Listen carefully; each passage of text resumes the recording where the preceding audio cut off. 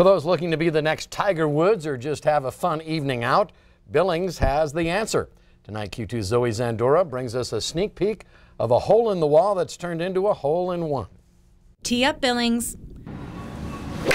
There's a new indoor sporting facility coming to town, an idea that came to life in just 6 months. From thought to fruition, TJ Roble and his partners took a swing at an idea. Meet up with my partners every Friday. We were kind of sitting around having a beer downtown, just jokingly talking about we should just come up with the golf simulator business like Topgolf and Billings.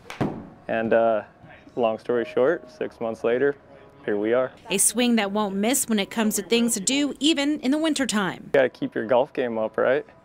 So in the wintertime, instead of sitting on the couch or in the bar, you can come here and have a drink and sit on the couch almost, and you can get your swings. Each bed can hold up to 8 players. You can set up tournaments and even play with others at the same time around the world. Year-round indoor activities for all skill levels, paired with something to snack on and a full bar. We're anywhere from, a professional golfer can come in here and enjoy it, to grandma, the kids, somebody that's never even swung a club will enjoy this. It takes a little bit of, a few 5-10 minutes to learn how to play the game, and then it's fun, it's addicting. When it comes to a timeline of completion, they're hoping for a touchdown by the week of January 1. It doesn't have to be that environment where you think you need to be a good golfer.